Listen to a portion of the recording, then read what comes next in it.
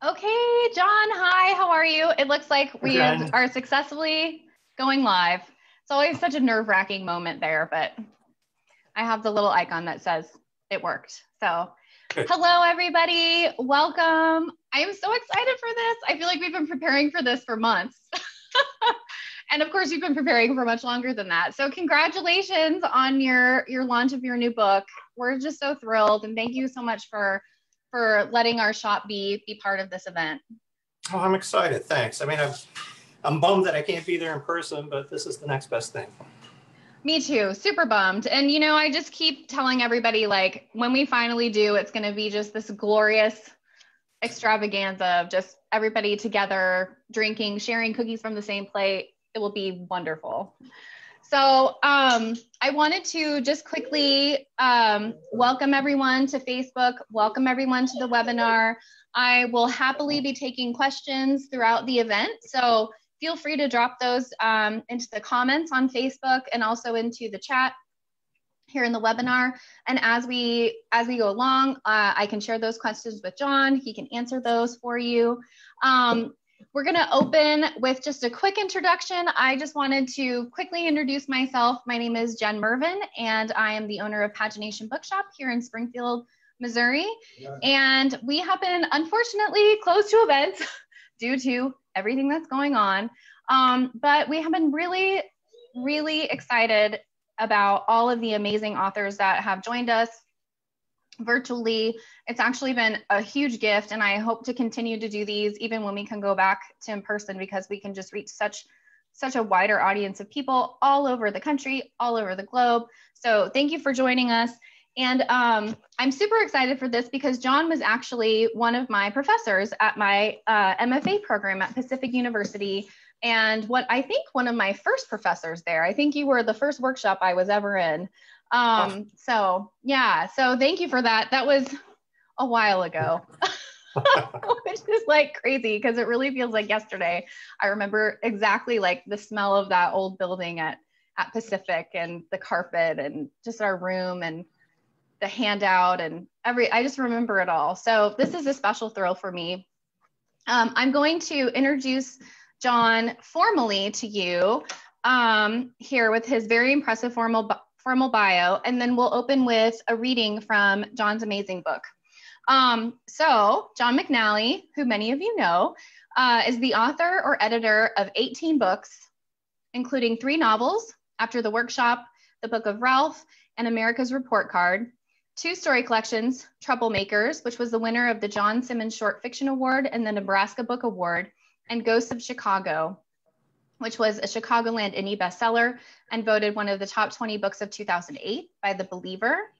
And also 2 nonfiction books, The Creative Writer's Survival Guide, Advice of an Unrepentant Novelist, and Vivid and Continuous, Essays on the Craft of Fiction, which I'll just say that I have now taught, I think, for 5 years in my classes at Missouri State. And my students absolutely love that craft book. It's fabulous. I just love it. So teachers out there, highly recommend Vivid and Continuous. Now I lost my place, but I had to put in a plug for that amazing craft book. John's work has appeared in over 100 publications. His short stories and essays, The Washington Post, The Sun, San Francisco Chronicle, Virginia Quarterly. I could go on and on. He has also been a finalist for the National Magazine Award and the recipient of many fellowships. So it's truly an honor to have him with us here tonight. John, thank you so much for being here. And we were talking before we went live about how you are fine, you are safe from the hurricane. So I'm glad to hear that. I'm glad to hear that your community is okay. Yeah, we got spared, so we're grateful. I mean, not Lake Charles, not so much, but Lafayette was not too bad. Good. Well, I'm so glad to see you. And so this is the book. I want to thank everyone who pre-ordered the book from Pagination. I was super excited to see that they sent out early.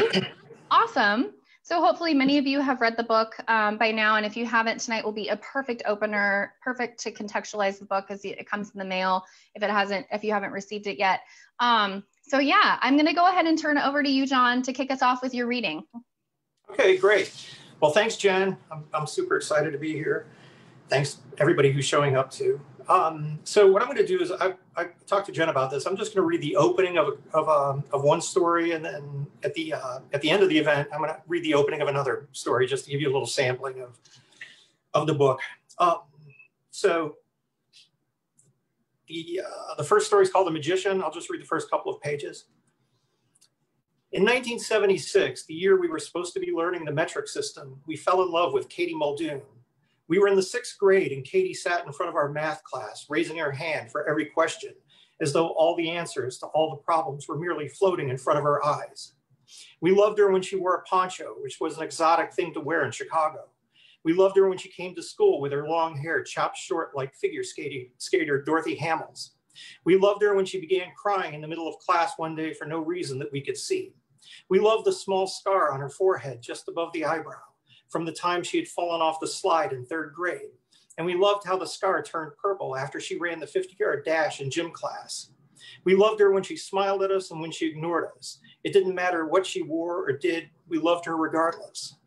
We were a pitiful lot of boys that year, the year we were supposed to learn the metric system. We rode 3-speed bikes and tortured bugs. We learned how to shoot milk through our noses, to peel back our eyelids and make scary faces, and to create obscene noises with our hands and armpits. We had started growing hair in places we hadn't had hair before, and we didn't know what to think of that. We drank Tang and our mother's Tab, and we laughed like hyenas. We were not, by even the most generous definition of the word cool, but we didn't know that yet, not then at least. What we did know is that Stu Bronson was cool, cooler than any of us, and far more handsome, and with his blue eyes and dark curly hair. He was in love with Katie Muldoon too, maybe even more than we were in love. Oops, I skipped a page. More than we were in love with her, and Katie loved that Stu loved her. We saw it in the way she blushed after he whispered to her, in the way she snuck glances at him during test time, and in the way she'd reach up to touch the scar on her forehead when she spoke to him, as though she were feeling it pulse in sync with her racing heart. Hey, Stu, we'd say when we caught him alone. You and Katie, we'd let it linger, our eyebrows raise. Stu would give us a look that asked, me and Katie what? But then he'd shake his head and say, nah. Okay, we'd say, because you know.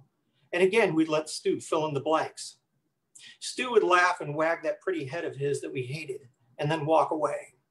He wasn't fooling us. We knew he was lying, even if we weren't sure ourselves what we were asking, even if Stu didn't know what questions he wasn't answering. It was the year the girls were all rounded up and ushered to the gymnasium to watch a movie while us boys played air guitar and the nose harp, stopping only when the girls returned, some giggling timidly, others acting grim. They treated us differently from before, not better, not worse, just different. And when we demanded to be taken to the gymnasium to watch the same movie they had watched so that we could see for ourselves, we were told to sit down and be quiet.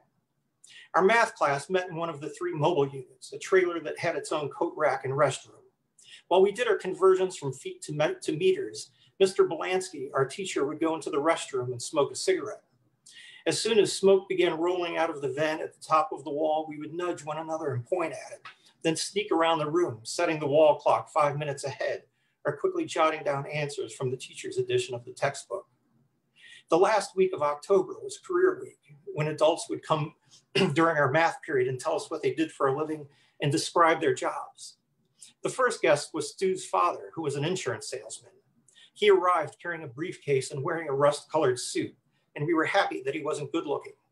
Even though we could see only the back of Katie's head, we knew that she was watching Stu's father and wondering why he wasn't handsome, and then realizing that Stu would eventually lose his good looks along with most of his hair. We asked all kinds of questions we normally wouldn't have, like, what's Stu like at home? And how much money do you collect if something terrible happens to Stu?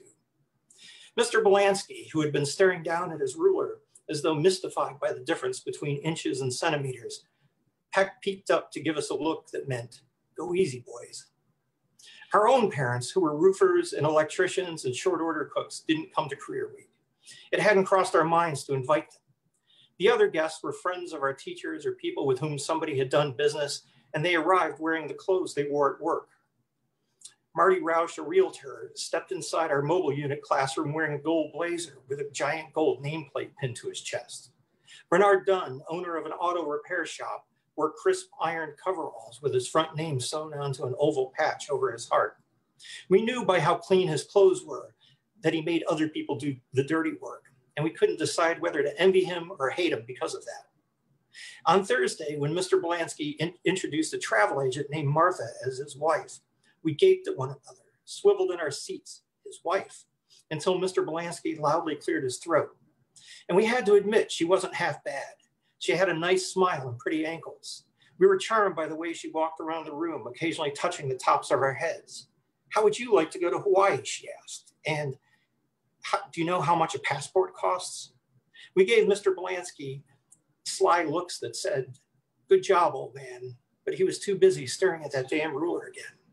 Okay, so I'll stop there. Oh, thank you so much, John. I just love that opening story so much. And I'm glad that you started with that story, because my first question was going to be about, especially the first two stories in the book, I think are probably the most pronounced in terms of like experimentation and point of view.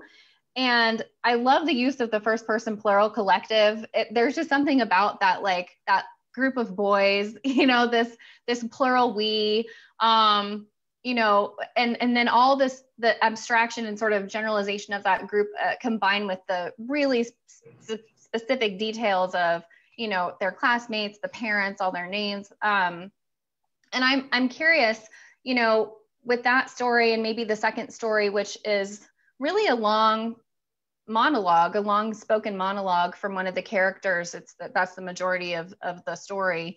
I'm curious, you know, do you sort of intentionally sit down with a technique or an idea, or did that voice just come to you, or what is your process for that? It's kind of both. I mean, I think with my early stories, my early books were mostly first person, I would say. And then I began writing a lot more third person stories. My second collection has probably mostly third person stories. This book, I think, just because there are more fantastical stories, and I'm kind of dipping my toes in different genres, that I allowed myself this kind of flexibility that I normally didn't allow myself. And I love first person plural just as a voice, but I don't think I'd found a vehicle for it before. I hadn't really found the right subject matter. But one of my favorite stories is by Kent Harif called Public Debts or Private Debts, Public Holdings. And it was in one of the best American short stories. And it's a first person plural story. And what I love about first person plural is that there's a kind of culpability to the voice that you don't, like at first you feel, the reader feels like they're kind of part of the group, or they're one of the characters, that they're a participant. But eventually things kind of turn and become darker. And I like that. I like the fact that you're kind of, as a reader, you're kind of hoodwinked to feel part of something that ultimately you feel kind of a little dirty feeling part of. So that was the appeal of that for me. The second story is an odd story. It's a story called The Lawyer, that the monologue is almost all verbatim a conversation I actually had with an attorney. And I was curious about that. I couldn't figure out how to make it work as a story, but it was just so dark and weird. And I remember like leaving that meeting with him. It was for us trying to get out of a, well, it's a long story, but it's trying to get out of a speeding ticket in which I wasn't speeding. And when I complained about it and wrote a letter to the DA's office, they changed the charges and made it worse. And so it's anyway, really coming from your real experience. Yeah, so that was really, yeah. And so I wrote the story in which the whole middle section is this monologue from the attorney. And I just thought it was, to me, I thought the effectiveness just from a writing standpoint would be if you like, we will know what the narrator is thinking just because it's such a creepy monologue. Like, we don't really need the internal thought in that point. Yeah. And so I just thought, like, but then at a certain point when I was working on the story, I changed genders so that it would be from a woman's point of view, just because I think the things that he was saying is far creepier to be a woman sitting there with him listening to this conversation than for it to be more autobiographical and have it be kind of a stand-in for me sitting there and listening to it. So yeah, the creepiness totally comes through. And I love how in the spoken monologue you have the suggested action, like, it reminds me of like Orientation by Daniel LaRosco, or some of these, spoken monologue stories, where he says like, are you sure you don't want any cream cheese on that bagel? And she's not eating, she's sitting there sort of stunned by this through the suggestion of what he's saying to her. And it's such an amazing, I don't know, I just think it's such a challenging and fun voice and approach to have a long spoken monologue. And yeah, there's just the right amount of sort of traditional scene leading up to that, and then to close the story. I want to kind of circle back to The Magician, because I felt like it reminded me of Stuart Dybek's story, The Death of the Right Fielder, because there's this move at the end that you did that's similar to that story, where we're very firmly in the moment of childhood, and then at the end, we're suddenly, years out, they're all men. But they haven't, it's this coming of age moment. They all lost their innocence that day, and they're still kind of feeling this one foot in childhood, years later. I loved that move. I'm curious kind of what inspired you to end it that way. I'm not sure that I remember why I decided to make that move. I felt like, it's a story, it's one of those stories that I wrote pretty quickly, which isn't true of all the stories in the book. And so, it came together quickly, and it came from an idea of, it was just a news article that I read about an abduction that happened in a school that, that somebody had walked into the school and had taken somebody. And I just thought, and I just remembered like kind of the weirdness of like my own childhood in the 1970s of being in these mobile units outside the school, which is also just kind of a different, I don't know, like something kind of surreal about that. And I had a teacher who would smoke and go into the room and smoke. And so, so for me, it felt like to get the right, I do like stories, and I can't think of some like off the top of my head because I'm terrible about doing this, but I do like stories that suddenly will if it works well, will jump ahead in time in some way. Yeah. And I felt like the only way to have an appropriate conclusion to that story was to do that. But I can't remember why I did that or what the decision was. Although I will say Dybek has probably influenced the opening of that story, because I'm a big fan of his story We Didn't, which has that kind of rhythmic. Yes. Yeah. And so it has that kind of rhythm. And I think that probably was what got me into writing that whole list about Katie Muldoon. Oh, I love that. That's such an amazing story. And that has an experimental point of view too, because it's in a stylized monologue, if I remember. Yeah. I love it. Yeah. We never did. I love that story. And you mentioned that you're making some moves into sort of fabulism.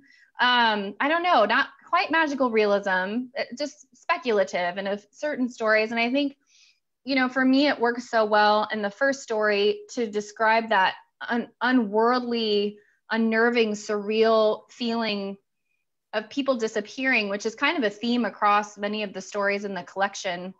But I think that probably the most kind of obvious, experimental story would be The Phone Call. So you said that this is kind of something new for you. What do you think inspired you to kind of move into this new playful kind of fabulous writing? So The Phone Call, there's a long history. I'm trying to figure out how to do it succinctly.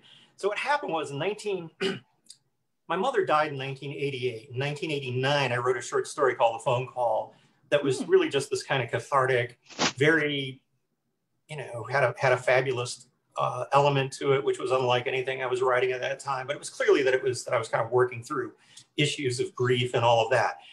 And I stayed up all night. I wrote it, and then a couple days later, I went to go look for it, and I couldn't find it. So that was like 1989. It just disappeared. Oh. And so for years, I thought about it, and I thought about, what if I turned it into a novella? What if I made it into a short film? I kept thinking about it, but not doing anything. And then in 2010, 2009, a friend of mine who was Ray Bradbury's biographer was doing a tribute anthology, stories inspired by Ray Bradbury. And he asked me to contribute. And it had all these great people in there. I mean, there's Harlan Ellison and Margaret Atwood and Dave Eggers. And I was like, of course, you know, like nobody will know who the hell I am, but like, I will absolutely be in that book. But then I thought, like, I don't know, you know, I was actually kind of burnt out on writing short stories at that time. I just finished my second book. I wasn't sure exactly, you know, what to do. And then I remembered that story, The Phone Call. And I thought, like, well, what if I try to do this from memory, you know, but again, 20 years later, and try to write the story again with some remove from the inspiration of what I was, you know, working through. So I wrote it, and it just, you know, it was kind of more Twilight Zone-esque, you know, which Ray Bradbury wrote for too. And so it had that kind of feel to it. And what it did was, and I went back and I reread some Ray Bradbury books, which I read as a child. I still had check marks next to stories I liked from when I was a kid. And I just realized, like, it kind of reminded me of why I began writing in the first place. And I thought, I love just the opportunity to be able to take these stories any place I want to take them and do something kind of interesting and new. So that kind of set the tone for the book. So the Phone Call was really kind of the first story in that vein that I wrote. I did go back and pick up some older stories that I was working on and worked on those for the book too, but it was influenced by having written The Phone Call. One last thing is, when I was moving then here, like 900 miles, I was packing everything up, I found the copy of The Phone Call, the original story that I lost in 1989, and I read it. And it was surprisingly, even though it was like very bare bones, and it was, you know, I wasn't as good of a writer, I don't think, at that time, but I, you know, it was interesting. The DNA was still there, and it was interesting to see the kinds of changes I'd made, but also to see how many things that were actually still had made it 20 years later from memory. That is an amazing story. Wow. That's so surreal. I don't know. That's wild. I know, and it's like a story of it really kind of is story in real life. It seems kind of perfect. I mean, and to me, like, now that you say that about that being kind of maybe at the heart of the book, that makes a lot of sense to me, because one thing that struck me finishing the collection and just kind of thinking about it, it's, you know, there are a lot of stories that center around children and coming of age. And, you know, this very either super extreme sense of loss of innocence, you know, that is paired with a violence, either that happens to someone close to them or happens to them, or someone that they know. I mean, The Phone Call has a lot of violence in it. The story, oh my goodness, the snake, the devil, is it the devil in the details? Mm-hmm. Yes. Yes. Oh my gosh, that story. Whew. Which is so different than the other stories in a way that shocked me, and in like the best way.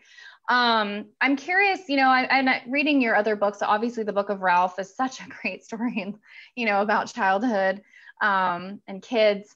I'm curious what drives you to write about children mostly. I mean, if I think about this book, what stands out to me is how most of the characters are young, and even if they are adults, there's usually a heavy element of the story that, you know, the adult is sort of grappling with some kind of event from their childhood in a really central way to the plot, to the conflict that's happening. I know that was a convoluted question. Why kids? I mean, I tell myself every book that I'm not going to be writing about kids, or I'm not going to be writing about young adults, and it ends up working its way in there. So I don't, you know, we may need a therapist here to help out with that, but I think, I mean, partly I think, like, I had a fairly dramatic childhood. I mean, you know, we lived in a trailer park. The trailer burned down in the middle of the night. Well, you know that from the essay that Moon City published. Yes, that we published at Moon City, which I love that essay. Yes, hopefully everybody checks that out in that issue of Moon City. Yeah. Yeah, and so I sort of feel like from that point on, my childhood, in which we moved around a lot, I went to 5 different grade schools. So I think a lot about childhood, just in terms of the impact it had on me, and those kinds of moments that are turning points. I mean, there's a story, the last story has to do with, I mean, it's the narrator is an adult and it's two adults, but it has to do with a missing child, a memory of a missing child. And I just remember even as a child that there was a particular child that went missing from a church carnival. And I just remember seeing flyers around town and just being, it happened to a church carnival that we'd gone to. And I just remember like just the kind of haunting feeling I had in childhood from that image, and then finding out what happened to him, and just, anyways, it's just, yeah. I find myself stuck on childhood in ways that that it works its way, I think, unconsciously into my stories, even when I'm not thinking, oh, I'm going to write a story about childhood.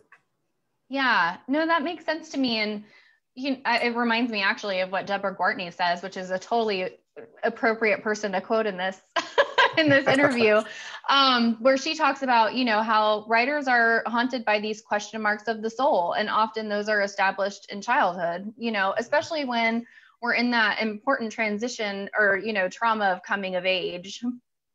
Was it Margaret Atwood that said, like, all you have to do to be a writer is survive your childhood or something like that, something like that. Like there's enough material in there, to keep you occupied. What I love, one of my favorite stories in the collection, and they're all my favorites in different ways, but one of my favorites about sort of childhood is the story with the little boy who is the latchkey kid who calls, a grandpa. Basically, there's this service where latchkey kids can call the operator, ask for a grandpa, and be connected with someone in, a nursing home or, an elderly person who wants to connect with a younger person. And he sort of ends up with this strange man who sends him on all these journeys where the man is kind of reliving his own life through this little boy. And the little boy starts to take on the personality and the voice of the older man. And I just love the diction in that story. I'm curious, did you have to research some of that, or whose voice did you base that old man off of? I just love that story so much. I wanted to steal all of his expressions. Oh no, I don't. I may have researched something, but I, again, when I was a kid, I was often, I think because I was kind of a loner, I was a fat little kid who rode my bike all over the place, and I was always befriended by these like older, lonely guys who would be sitting out, because I lived around a lot of apartments, so they'd be sitting out like on their balcony with their with cactus plants and stuff, just like, and they were widowed, and so they would just want to talk and, give me a cactus or whatever it happens to be. And throughout my childhood, oftentimes they were probably the same age differences. They would have been like the age of that older character in there. But also, yeah, I think that I just thought I had this memory recently of how, so I was a big fan of old movies when I was a kid, and I was a big fan of silent movies and Laurel and Hardy. So Laurel and Hardy has this, it's like chapters, an organization throughout the country, Sons of the Desert. And it's like, and they're all different. Each chapter is a different name from a different movie. And as people get together and celebrate the life of Laurel and Hardy and watch movies. So I was excited. So I joined one of those, and I was probably like in 6th grade, and I had my Laurel and Hardy books, and I had some Laurel and Hardy movies on Super 8. And I went to the library, and everybody there was they were in their 80s. It's like, and I walk in with my stack of Laurel and Hardy books and my movies. And so I felt like so in that sense, that's what I was trying to tap into. I think it was like this sort of weird relationship that I had with all of these older, lonely guys, who were just kind of looking for some sort of connection.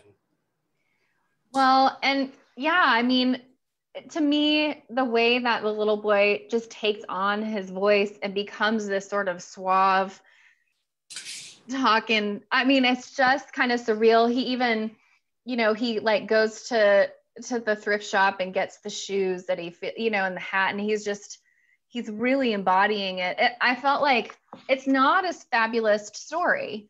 in the way that the phone call is, or the magician is, or, you know, even the story with the little girl with the snake. I don't know why I want to call it the snake, the devil in the details. But it feels to me like a little bit fabulous. I don't know. It just has that kind of wonderful, surprising, surreal quality to it. I love that piece. Well, the first magazine that I sent the story to rejected it and sent it back and said, we just don't know what this is exactly. You know, we don't know. Is this supposed to be, you know, like imaginary or what? So anyway, which I took as a compliment, because it's like I wanted that kind of weird, surreal little feeling of this kid going on this journey. Yeah. Well, I totally got it and I loved it. And I think that kind of flirtation works really well, especially as kind of embedded in the way that the book is laid out, and, you know, to kind of just the moves that the stories make.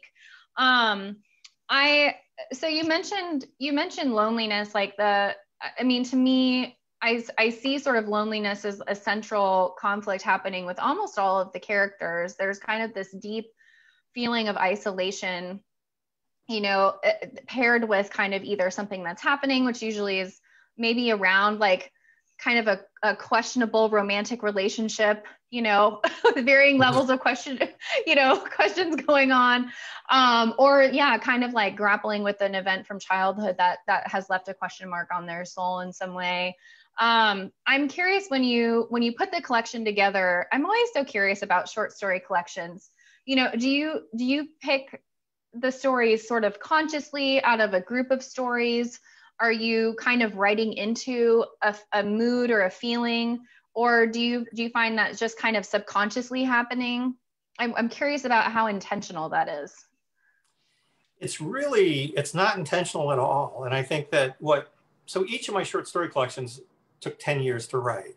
And so it's a different process for me than writing a novel or writing other kinds of books that I do, or writing screenplays, just because I'm incredibly patient with the story. And so each book is like a snapshot of 10 years of my life. And, you know, I always talk to my students about the idea of, if you're writing, you know, first draft, you're usually writing from an unconscious state. And so you're tapping into things that you yourself don't really realize or understand. And I think with a short story collection, to me, what's interesting is that by the end of the 10 years, like, I may not be able to see patterns. And in fact, somebody else may have to point it out to me, that like, oh, you have a lot of stories about loss. And I was like, oh, okay. I didn't realize that. I was just writing these stories over a 10-year period.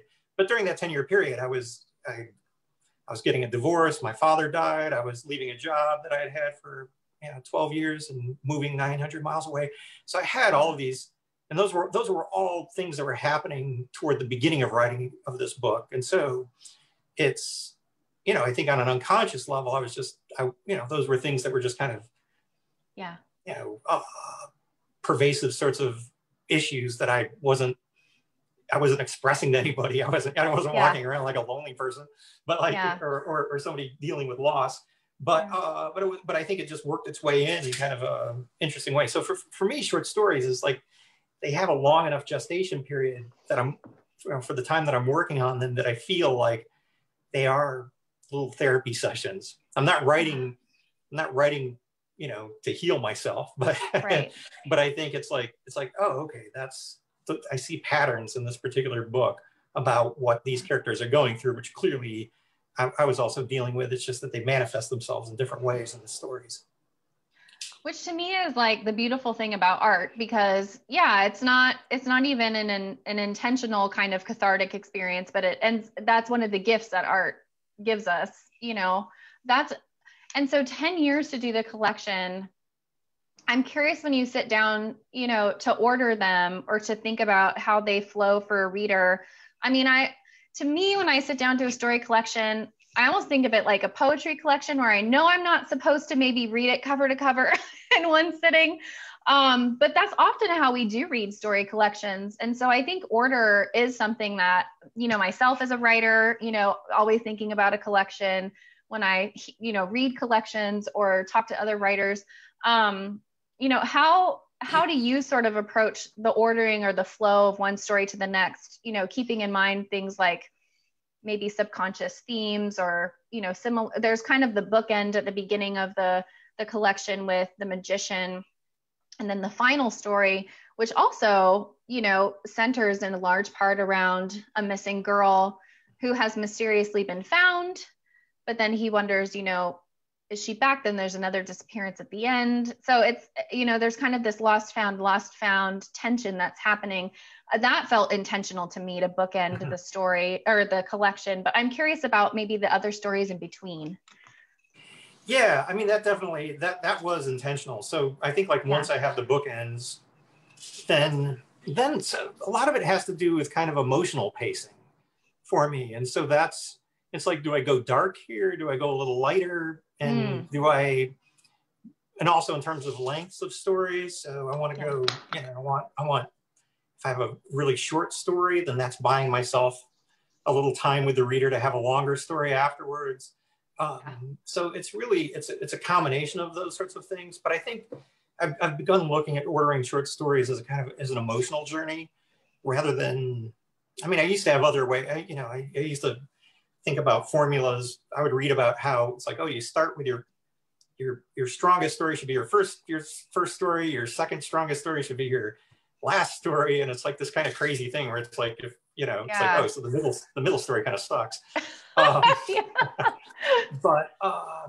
with this, I think it, you know, there's always like one story that seems, it's like, it's hard to figure out where to put it. For me, it was The Devil in the Details, just because it's a long piece. It's historical. It's a lot different than the other stories. And I almost didn't include it because of that. I almost thought like, maybe I should write 2 other stories that are more contemporary, that are shorter, that just because it's, so I probably bookended those around slightly shorter pieces, just to give it some room in between. That makes sense to me. I am so curious about that story, you know, and having read a lot of your books in the past, and I know, you know, this collection, like you said, it's so surprising because it's a move into a young girl. It's a lot about religion, which, you know, a lot of the other stories don't really touch on as much. It is longer and it's set, you know, in the late 19th century. So I'm curious, like, how do you feel about that story? I love it. I like that you included it, but it definitely is very distinct from the other pieces. Yeah, so that story is, so I spent about 8 years working on a long historical novel that didn't sell, that just didn't work. And when I set it aside, after my agent had sent it around, and then about 3 years later, I went and looked at it, and I could see why it didn't sell. It was that I had so many different points of view, and there's so much going on, and so many different plot threads. I'd gone a little, you know, extra on everything. And so, so I went back and I looked at it. And one of the things that I had a lot of backstories of characters from childhood. But this was the only one that I thought, and it was kind of spread out throughout. The character of Mary was spread out throughout the book. And so what I did was I ended up, and I've never done this before in terms of piecing together a story from something much larger and trying to kind of Frankenstein it together and see what I could do. But what I did was I ended up piecing it together. And then, you know, it wasn't really a complete arc at that point, but it was close to an arc of a story, and it was fairly long. So then I had to look and see what could I cut? How can I make it a story? Could it be a story? So I just began working in it was a completely different creative process, but I was fine with that because I felt like each story in this book was a slightly different creative process than what I'd done before. Yeah. In some cases, some stories were the result of 3 stories that I couldn't get to work, but then I realized they were kind of in communication with each other. So that was a case of excising 500 plus pages of a novel and finding this one. Wow. You know, I think it was probably about 40 pages in manuscript. Yeah. I'm curious, you know, how do you stay patient with a piece of writing like that, you know, with stories that aren't quite working, but then you eventually realize, oh, these 3 are speaking, or this long novel needs to be this 40-page story. You know, what you said that, you know, you had kind of a different creative process. what do you find helps you with patience? Because I think sometimes, especially with short stories, we can get impatient with the writing. We can get impatient trying to find a place to publish it. You know, maybe it doesn't fit with other pieces. You know, what do you do with those outliers, and how do you kind of not let those go? It's really just, I mean, partly I work on so many different things. And so I'm constantly, it's just this revolving door of projects that I work on something as long as it's interesting to me, or as long as I feel like it's making progress, I'm able to push it ahead. But once I feel like it's failing in some way, or that I'm not getting to what I want to get to, or it's not working, then I put it aside. And I just assume, I look at everything as just being this, I think partly, the fact that I came back 20 years later to write that story, The Phone Call, allowed me to kind of understand that everything I write is part of something, or has the potential to be a part of something later. And so I'm incredibly patient with things. And there's some stories that I can't get to work that I started 15 years ago. There's a story that I really wanted to put in this book, and I pulled it out and I worked on it some more. I really like it. It's a complete draft of a story, but I can't get the ending right. It's like, I just cannot get the ending right. So I put it back aside, and I've thought about pulling it out again and looking at it, see if there's anything I can do with it. I keep having ideas about it. There's something there that interests me in that story. I don't know exactly what it is, but there's something that makes me return to it. On the other hand, when I go through boxes of mine and start looking at things or looking at old files, I see how many things I've abandoned over the years, which is way more than what I've actually produced. And so, so I think part of the patience, what patience allows me, is that opportunity to see if something does continue to haunt me. And if it does, then I return to it. If I keep thinking about it, I keep thinking like there's something there. The very last story in this book is one that I wrote. I probably began it in I can't remember what year this is, 2007. I know, right? I probably wrote like half of it in 2007. And I liked it, but I just couldn't figure out how to push it forward. And then I pulled it back out in 2017. So I let it sit for 10 years. Yeah. And then I came back and wrote the second half of it, and felt like it, that it fit together. So, but that was a story that I was drawn to. I just couldn't make it work at that time. Yeah, and that might answer one of the questions that one of my students, actually, John King, asked in his Facebook comment was, are there any stories you've tried to write but haven't, which make you feel guilty? So maybe that answers that, John. Do you feel an obligation to finish some stories? So maybe it's not so much an obligation, but just a kind of like a feeling of patience or generosity to a draft. Yeah, I don't really. I mean, there are projects that I think about that I've put aside, and I think, oh, I should go back to that. But I don't feel guilty about it. I mean, I think it's just a matter of, do I have the time? Is this what I want to put my energies into?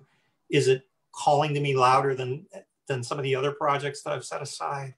Like those sorts of concerns or issues. And I think there's some, and there's another really long novel that I hope to finish one day. And I have an idea that I'm just going to write 100 pages of that a year. And maybe in 10 years, I'll have a draft of it. Was that part of your quarantine stack? Okay, because that was, no. I was telling John before we started that he shared a photo the other day of all the pages he's written during quarantine, and it is an impressive stack. And you said the draft of 2 novels? It's a complete draft of 1 novel and about a third of a second novel that I'm working on, and I'm hoping to have a draft of that by the end of the year. Oh, that's so exciting. Well, I want to pause and give you an opportunity to do another reading. Yep, so sure. Yeah, we're about 15 minutes to the hour. So while John is reading, after that, if anybody would like to share a question in the comments, I of course have a million more questions, so no pressure to ask questions. But if you do have a question, I'll get those gathered and prepared, and we can share those with John after his reading. So I'm going to go ahead, John, and hop off and hand the screen over to you. Okay, great. Okay, so I'm going to read it's the couple of pages from the blueprint of the brain, the blueprint of your brain. Sorry, and this is the story that Jen was talking about with a younger kid who contacts the grandfather, the latchkey kid who contacts the older man. 1 month ago, Jimmy Presco accidentally burned down his parents' new garage. He was 12 years old. A pile of charred debris now sat in their driveway, and you could smell what had burned and melted from several blocks away. His mother sat across from him, snipping an article from the newspaper with her toenail scissors. All the articles she saved looked like doilies because of the curved blades of the scissors. Every few minutes, Jimmy's father appeared out of the living room's bay window, pushing the lawnmower and smoking. He hadn't spoken much to Jimmy since the fire episode. Jimmy didn't blame him, really. Look at this, Jimmy's mother said, handing over one of the scalloped-edged newspaper clippings. The story was about a new program for latchkey kids. If a girl or boy came home from school and started feeling lonely or frightened or sad, all she or he had to do was pick up the phone, dial 0, and say to the operator, "Grandma, please," to speak to an elderly woman, or "Grandpa, please," to speak to an elderly man. A moment later, the child would be connected. According to the mayor who spearheaded the program, it served 2 goals. It provided a sense of comfort for the rudderless kids in town, and it gave meaning to the lives of forgotten retirees who were lonely themselves and felt that their connection to society was slipping through their fingers. It's a win-win, the mayor was quoted as saying. His mother said, "Pin that to the fridge, okay?" When Jimmy said nothing, his mother said, "Remember, just pick up the phone, dial 0, and say, 'Grandpa, please.'" Jimmy stared outside where his father ran over a tennis ball that Jimmy had forgotten to pick up. The ball shot out of the lawnmower's side as though from a batting cage pitching machine. When the shredded ball whacked the bay window, Jimmy's mother jumped, but Jimmy didn't so much as flinch. "Okay," Jimmy said to his mother, "Grandpa, please." "Got it." The following Saturday, for the first time since the fire, Jimmy's parents left him alone while they went shopping at Home Depot. At first, Jimmy spent time staring at his hands until they began to freak him out. It was grotesque the way each hand had sprouted fingers, and if that wasn't enough, each finger was a different length. On closer inspection, he noticed fine blonde hair up and down each finger, hair that was barely noticeable right now, but he imagined it growing thicker as he aged, until both hands looked like his mother's white cashmere gloves. The thought made him queasy and sad in equal measures. Jimmy reached into his pocket and pulled out the new smartphone his parents had bought him. He pressed 0. When the operator, an elderly woman, answered, Jimmy said, "Grandpa, please." "Oh," the operator said. "Oh, yes, hold on, honey." Jimmy waited patiently through a series of clicking sounds, breathing in through his nose the awful smell of the burnt garage. An old man finally came online and said, "Yeah, who is this?" "Jimmy Presco," Jimmy said. "Jimmy Presco, Jimmy Presco." There was silence. Then, "Do I know you? Are you trying to sell me something? Because if you are, you can go to hell, Jimmy Presco."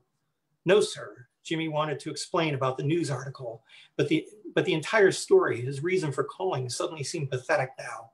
So all he replied was, "Grandpa, please." "Grandpa," the old man said. "What the? Oh, wait, you're one of those whatchamacallits. Latchkey kids." The old man laughed.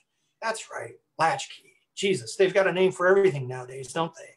Latchkey, for God's sake. Are you sad?" he asked. "Is that it? Are you lonely?" He laughed. "Well, boo-hoo." Jimmy said, "I burned down my parents' garage." "Well, now I'm impressed," the old man said. "A firebug, eh?" He cleared his throat. "Listen, I need a favor. You think you could do something for me?" As the old man explained what he wanted, Jimmy's mood lifted. He felt as though he were being pulled up out of a giant vat of molasses and hosed clean. It was, he hoped, a new beginning. Okay, I'll pause there. I love that story so much. Yeah, and someone in the chat, Scott Smith, shared that Blueprint is a McNally story. I'm not sure anyone else could have written a story like this. And I agree. And I think one of my favorite moments in that story is when little Jimmy calls his girlfriend Tomato. That's like his like his like term of endearment for her. He calls her tomato, which I think is hilarious. Yeah, we have a question about your process. So someone is curious as to how many hours a day you write. Oh, pre-pandemic, not much. I mean, I really don't write much. I just write consistently. So, I would get up. I try to write in the morning because I try to write close to the time that I'm still sleepy. So because it's easier to kind of tap into your unconscious state during that time. Yeah. So normally I would just write a couple hours a day. I spent a lot of time revising after that or doing other things or some research. But as far as the actual writing, normally a couple of hours. With the pandemic, I've been spending most of the day writing because there's not much else to do. So I get up, I write, eat lunch, write some more, take a nap, get up, write some more. So that's why that explains the giant stack of. That explains the stack. I love it.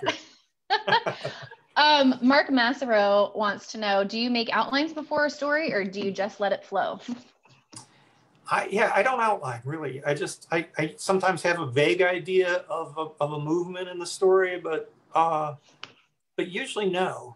I mean, occasionally I have an idea where a story may possibly end, but I try not to be committed to that. So I just, I want to allow myself that flexibility for the story to move in a different direction if it needs to move in that direction. You mentioned earlier that one of the stories that you really wanted to include in the collection, but you just can't quite get the ending right. I mean, to me, I think that is the beauty of a short story. It's the beauty and the challenge of a short story because it's so short. You're constantly aware of that ending in sight. There's so much pressure on the ending, in a short story. And that's the magic of short fiction to me, is that punch in the gut feeling that it gives you when you leave it. It's so different than what we expect from a novel, or I think any other kind of literature. I'm curious with your endings. I mean, I was just trying to notice as I read, especially going through and kind of just looking at the book. You have many different techniques with endings, but a lot of times we end with an image that's sort of spectral. And, the last story even talks about like the girlfriend is sort of a specter of this missing girl that came back, or vice versa. When you think about ending a short story, do you find that maybe you're influenced by stories that you've read, writers that loom large in your mind? You mentioned that Stuart Dybek is an influential writer to you. I wonder, like, when I think of endings, I think Alice Munro, like her endings are so masterful. They just leave you breathless. What do endings mean for you, and how do you kind of tackle that problem? I mean, for myself, I like endings. When I read, as a reader, I like endings that have this feeling of transcendence at the end, that have a sense of bigness, so that it's not, it leaves you in a different emotion, like maybe an unexpected emotional space.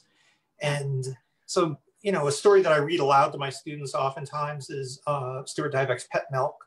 Oh, yeah. I love that story. And the very last sentence, the last paragraph, but that last sentence is just beautiful. And it's just kind of, it moves, it has an interesting movement. It echoes syntactically some things that happened early on. And so and I think that just happens on this kind of weird unconscious level, but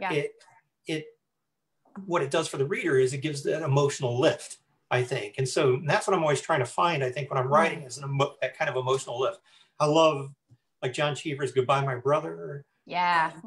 But I also like the endings of Flannery O'Connor stories that have that kind of shock and unsettling kind of quality. I don't know if I do that so much, but it's like a cringe feeling. Yeah.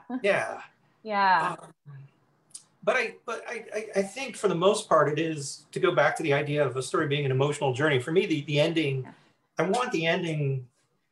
I mean, in some ways, for example, the story, The Phone Call, if you were to ask me what exactly that ending means, I'm not sure I could tell you exactly what it means. I don't know, but it felt emotionally right for me. And I don't think, no one's ever questioned it. No one's ever said, like, I don't know, I don't understand that, like what that what's actually literally happening. Right. But I felt like it was meeting at some weird crossroads that I hadn't met at in other stories I'd written, and I like that. So, yeah. So when I get to that point, I think when I get to a certain emotional place, that's when I feel like that the ending works, or works enough for me. And so that's why I do like giving readings to see how things play out. Like if I give a reading and I want, if I want everybody to gasp at a certain point, I'll see if they, I occasionally have people walk out on readings that there's a story. I'll just say there's a dish disposal in one of my stories, and I had five shocking. People, I think 5 people got up and walked out last time I read that story. I think I actually exclaimed out loud when I got to that part. I was that'll be a surprise for everyone who hasn't read the book. That's coming for you. This totally connects, I think, to a question from Anne Lee Gibson, who writes, do you focus on your story's main characters and allow them to tell you their story, or some element of this? I think, what is kind of your relationship to your characters? Yeah, I absolutely. One thing I'll say is that a lot of I always have to find, I had a teacher who asked the question, what's at stake for you in your stories? As opposed, the conventional wisdom is to ask what's at stake for the main character. But I always have to ask myself when I'm writing what's at stake for me, which means I have to find a way into the story that's, I don't want to say necessarily autobiographical, but that there's some connection that I have that's deeper than just making something up. And I have to feel a commitment to the story on that level. So I feel like every story of mine, I can probably open up to any page, point randomly at something and tell you how it connects to my life. Yeah. That said, I also treat the characters like method acting, in the way that I try to get as deeply inside their consciousness as possible and let it take me where it wants to take me. And occasionally it'll take me down the wrong road and I have to back up. I'll never, this is not, this is just not going to go, this isn't going quite the right way. But usually if I just trust instinctually, and I think that's probably what took me the longest as a writer to develop, was instinct. Like knowing if a story is heading in the right direction, knowing if it's going to work as a short story. I think for a long time it was just very mechanical, and it was just kind of working through the process, or trying to write a plot, quote unquote plot. And I feel like with now it's more kind of instinct. It's the analogy I always have is like playing pool. It's like if you play, which I did when I was in grad school, I played pool every day. And at a certain point, everything kind of falls into place. Yeah. You may have a drinking habit, but you also you also can look at a pool table and say, okay, I know how to. The muscle memory is there. Yeah. Well, that kind of connects to Ron. It had a great question that really connects to this. I think, how do you know when a story is ready? For me, it's just when there really isn't much else to do to it. If I read it and then all I'm doing is fine tuning it, but I'm not making any kind of big changes. And again, I think it becomes instinctual at a certain point. I think I've written over 100 stories now, and so I've been doing it for 40 years, and so I feel like I feel confident in a way that I don't feel confident writing a novel, because I haven't written 100 novels. So, well, as Shannon Abbott just wrote, I long for the instinct. And yeah, amen. Me too. I feel so 100 stories. Or at least start to get there. We have a couple more questions. Sarah in the webinar is asking about, she noticed that you included the use of a smartphone in your story. And this is something I get from students too. Like, how do you balance, you've just put it so well here. Do you have any difficulty in where in time you want to place your stories? I know that I agree with this question. Like, I've been told by writing teachers, you want to make your stories timeless, but also that doesn't make sense because we're always in a specific moment in time when things happen. So yeah, I'd love to hear your response to that. I think I used to worry about that a little bit more, but then I also used to write more about, like, you know, I mean, the Book of Ralph is all set in the 1970s, and so Yeah. and it aligns when I was the age of those characters, and so Yeah. So I was just drawing on my own autobiographical, pop cultural references and those sorts of things at that time. But yeah, I think I mean, I try not to.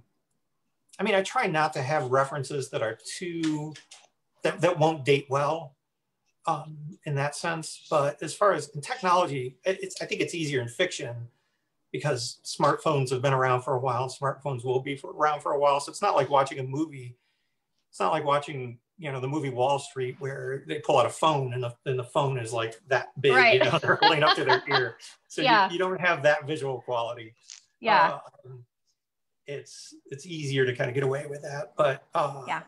But also, I mean, I think maybe 30, 40 years ago or 30 years ago, I may have written more in terms of thinking about how will my stories read in 50 years? And now I'm thinking, God, will anybody, it's like, you know, will anybody read the story now? You know, so I'm not thinking in terms of 50 years from now. But I do try to think in terms of, at least as far as like pop cultural references, trying to limit the kinds of things I do, but I still add them. I still put certain ones in. Yeah, I love your use of popular culture. And I mean, of course, I know you and, you know, have been reading you for a long time and I've known you for a long time. And of course, you know, when I get to the details about music and musicians, like this is not a shock to me that they're, you know, the characters are thinking about music or it plays an important role in the story. There's lots of animals that populate the story. And like you mentioned, your passion for old films, something that really stood out to me that I absolutely love just on the level of craft and characterization in the last story is the characters constantly kind of thinking about Marilyn Monroe in these really interesting ways. And, you know, it's a very contemporary story and the character is beautifully, like seamlessly including all these details historically about Marilyn Monroe, not just the movie, you know, but herself, her history, details about her life. Do you find that you drop things you know into the story, or does the story kind of lead you down the rabbit hole of, I'm going to find out an interesting thing that happened to Marilyn Monroe on set? You know, I wonder what the relationship is between your research and your stories and your personal passions that kind of find their way into your work. I think it's more, I mean, I want things to be as organic as possible. So I think usually it's that, you know, it's either that I'm dropping something in that I already know, that it you know, it's kind of like it comes up, you know, an opportunity presents itself as I'm writing for like, oh, this would be an interesting detail. Occasionally it's not. I mean, I'm trying to remember with that last story, the Marilyn Monroe stuff was added fairly late, but I think but I'm trying to think how it happened. I think what happened was that I was reading a detail about her. And so I wasn't researching. I wasn't going out of my way to say I need to add something in the story. I think I was researching, or I was just reading something and there was a detail. It might have been the detail of, I think this is in the story. I haven't read the story in a long time. So, but I think there's a detail where she's filming and her waiters begin filling up with water. Yeah. Begins kind of sucking her underwater. Yeah. And I just thought that's such a, I mean, it's an evocative and horrifying, scary image, you know, something happening on set. And so, then I began thinking about other things I knew about her. And because I felt like just dropping one detail in didn't really make sense. And so I wanted to filter in some other things. But you know, I'm a huge movie buff, and I as a kid I used to just read lots and lots of stuff about Marilyn Monroe and Judy Garland and all of those. And so I love those details so much. Michael Austin, it's kind of circling back to characterization. Have you ever through the years found that any of your characters have been drawn from a single real person? They've been inspired by real people, but usually they're inspired by a composite of people. People. I mean, what's weird is, so like with the Book of Ralph, which is very, I mean, it's set where I grew up. It's set during a time when I grew up. the character of Ralph in the very, very first story that I began writing about that character, which would have been in 1993, so a long time before the book actually came out, I was thinking of a very specific person, but I was actually thinking of three different kids I knew, all of whom I had been friends with, all of whom were kind of, I think, viewed as troublemakers by teachers, perhaps justifiably, but also I think that they were, they were nicer kids than they were being portrayed by the teachers. I mean, my teachers in the 70s were very, very, they didn't hold back on, being cruel, I guess. And so, so I think I was just thinking about that character, that kind of kid who I think was just kind of a complex kid who wasn't necessarily the person who the teachers thought they were. So I did, in the very first story, I began thinking about three specific, very real kids, but eventually the character just became Ralph. It just became who he was. And, at a certain point, I wasn't really thinking about that. But when the book came out, I don't know how many emails I got from people claiming to be Ralph or claiming to be, it was endless, really, where it's like, I know exactly who you're talking about, or you're talking about my uncle. And I'm like, no, actually, I wasn't talking about your uncle. I'm like, and they would say, well, I know you have to say that, but you're talking about my uncle. Okay. That's so funny. I wasn't talking about your uncle. I love that. Yeah, that's so interesting to me because, thinking back on just the way that characterization works, like a lot of the characters in this book have, a loss that is, kind of the ache that is at the heart of the weight of the stakes of the story. Communication is usually tricky for these characters.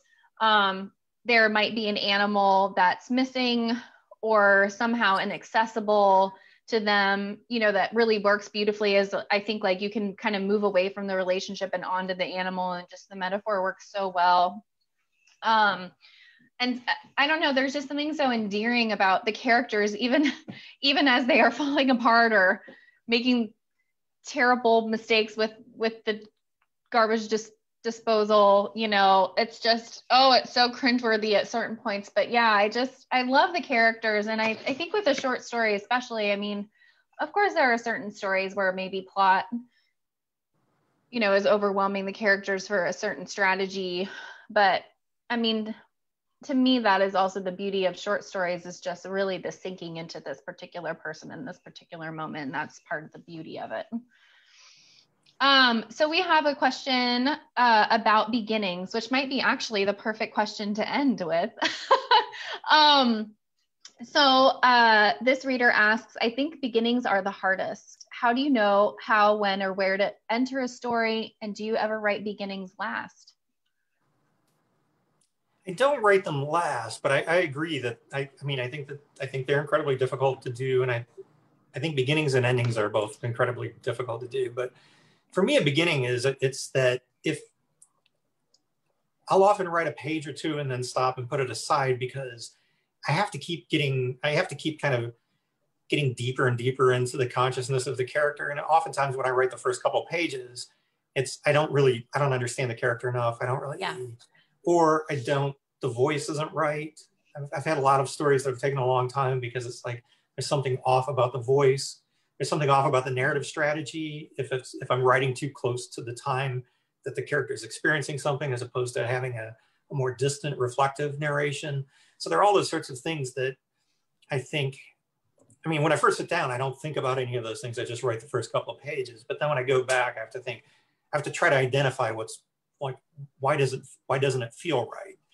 Occasionally it does feel right and I can push ahead, and I know I still have to do work on the beginning, but the times when it's taken me a long time, it's because there's something wrong. There's something kind of missing, or the syntax is slightly off in some way, or it sounds like the last thing I wrote, which is another problem. Yeah, no, that makes a lot of sense to me. I hate to end this. I know we're 10 minutes over. If you're willing to indulge, there are more questions for me. I'm fine if people want to. I'm totally fine. I love all these answers I'm getting. And that speaks to me so much about beginnings. Like, I think Lynn Fried talks about how the beginning is a blueprint, and you know, the thumbprint for the rest of the story. And it's like, oh my goodness, no pressure. Cause yeah, I mean, you don't know that when you first sit down to write, you don't have all that coming back. And that's the gift and beauty of revision. But yeah, it's also so hard. Mark asked, how do you handle explaining stories to family? I always feel weird when my in-laws read my work when it involves dark or mature elements. I'm trying to think. I mean, my mother died fairly youngish, and so I was in grad school, so she'd only read a couple of my stories, and I think, you know, I remember she was like, it's like, your characters swear too much, which was actually a good critique at that time. That's really, yeah, that's so funny. There's not a lot of swearing in this book at all. No, and I've cut way back on that. I think my older stories, you know, there was more shock value, I guess, in terms of what characters would say. Yeah, I don't really, you know, it's not really an issue for me now. I mean, there's not a lot of family members left, so it's not like I you know, that they read the stuff that I have. So, but I think it was more of an issue, I think, in terms of writing the autobiography, just in the sense that I don't really feel comfortable writing about people who are alive. Yeah. And so a lot of the things I wrote, I mean, it's not that I consciously waited to write, you know, after people had died, but I just felt like, oh, okay, I you know, these are my versions of a memory, where somebody else's might be different, but I don't want to get into like a contest of like whose memory is more accurate, you know, yeah, or anything like that. But yeah, I think I don't really have a good answer for that. I don't know. Yeah. I mean, I think like I often write. One thing I will say is that I've written things in the past when I was younger, especially with my first book, not really even thinking about anybody reading them. Yeah. And then you know, it's like once the book was out, and you know, there was maybe a few characters that may have resembled my father, and I remember my father reading those stories. He just had quibbles with some things that actually happened, but nothing big. I think he was flattered that he saw himself in some of the stories. But that was my first kind of my eye-opening experience of thinking, oh my God, people actually read this stuff. And so anyways, that was I think you have to just kind of make that decision on your own. Yeah. I love that answer. Yeah, it's such a complicated, weird thing about being a writer, because yeah, it's that sort of like revelation that people are reading it, they're reading it closely, maybe making assumptions. Yeah. Rachel Swearingen asks, curious if any of your characters from your short stories continue to haunt you or stay with you long after you've published the stories. Well, definitely Ralph did. I mean, the characters and the narrator's name is Hank, and I wrote those as there were three short stories in my first book, Troublemakers, and then I continued writing more stories about those characters, not really thinking about it as a book. And then eventually I realized I had enough stuff for a whole book dedicated to those characters. And then after that book came out, I started writing kind of prequel-y stuff that ended up making it into a YA version of that book.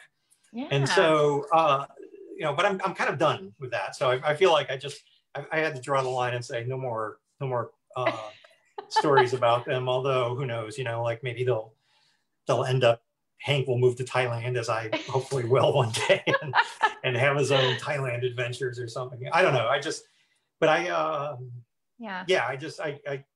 That has happened. I've done that a couple times where I've written a couple stories about the same characters.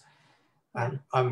I say I'm trying not to do that, but what I'm working on now, I'm thinking of as a series. So I am thinking about the longevity of the characters in the particular book. So, which is a little different. That's kind of hoping that I'll continue to be haunted by those characters. Ah, that's so exciting. So yeah, I mean, that kind of leads to my final question, which is sort of what are you working on now? What could we expect to read next from you? I know that you're a writer that is always working on multiple projects at a time, which I really admire about you. And you move across genres. You write not creative nonfiction. You mentioned your screenwriting, which we didn't really get to talk about, but I know that you do screenplays. yeah, is there anything coming out that we should be on the lookout for? You have your eye kind of away from short story writing now and more into novel writing. Yeah, I mean, I'm trying to. I mean, so I'm actually, I mean, I still have to sign the contract, but I'll say I'm under contract for a book on point of view. So it'll be that'll be like a textbook on point of view. So there'll be one more book on writing, and then I think I'm done with that. And otherwise, I'm working on thrillers. I'm writing like a big international thriller. So cool. I'm trying to do something that I haven't done before, that's outside my comfort zone, but that I've always wanted to do because I love crime fiction. I taught a course on crime fiction once, or not creative writing, but as literature.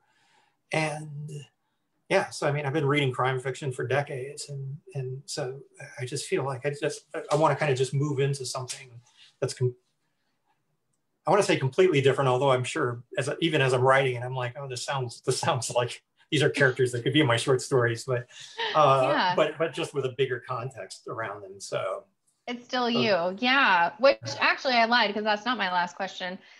You reminded me of the question that I wanted to ask you, which is, what are you reading right now? Is there a book that you feel like everyone should run out and get? I mean, I'm always so curious as a reader, and, you know, I'm always recommending books through my teaching and friends who want to hear it or not. And then with the with the bookstore, is there any writer that's exciting you right now, or a book that's, you know, that you read recently that blew you away? Like what are you reading? Well, I mean, to be honest, and this is always, I mean, I read a lot of contemporary stuff, but right now I'm on this Graham Greene kick. I've just kind of gone back, and when I was in Thailand in the last fall, I'm trying to think of the book that I read. Our Man in Havana, I read. And I love the tone of it. I love I don't know, it was kind of doing things that I wanted to do. And I was just kind of thinking about writing these kind of bigger international books that have a kind of an element of intrigue to them. I mean, what I want to do is more genre-y than Graham Greene, but so I went back and I just finished The Heart of the Matter by Graham Greene. So yeah, I'm on a kind of weird Graham Greene kick. I mean, he wrote for so long. He wrote from like I don't know, was it the 20s until the 80s? And he just has a wide body of work. And so I've just been going back and trying to make up lost time with those right now. I love it. That just seems like perfect. That makes a lot of sense to me. I feel like sometimes our reading leads the project, or the project leads the reading. It's a very symbiotic relationship.